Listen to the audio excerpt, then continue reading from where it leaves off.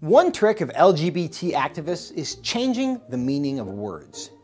We see this in the way they celebrate sex reassignment as gender affirmation, but condemn conversion therapy as sex reassignment. Let's imagine there's a 6-year-old boy named Johnny, and Johnny experiences gender dysphoria. He says he wants to be a girl. Science shows that in at least 80% of the cases, gender dysphoria eventually goes away on its own.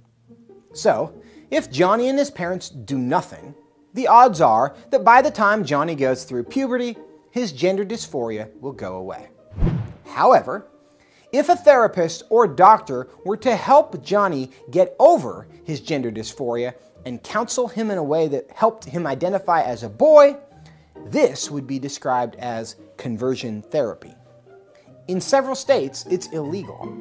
In those states, the only thing a therapist is allowed to do with a child who has experienced gender dysphoria is to help them embrace their identity as the opposite sex.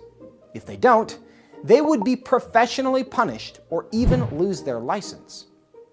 However, if a therapist assures Johnny that he is really a girl, gives him puberty blockers, cross-sex hormones, and then helps him get surgery that removes healthy body parts and permanently sterilizes him, this is referred to as gender affirmation.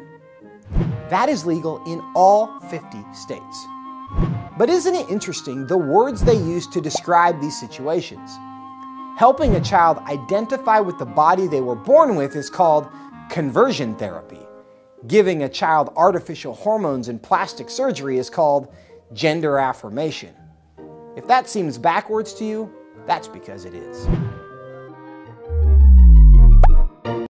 If you like this video, let us know below. If you want to make sure you see the next one, hit subscribe. If you'd like to keep these videos free and available to the whole world, chip in below.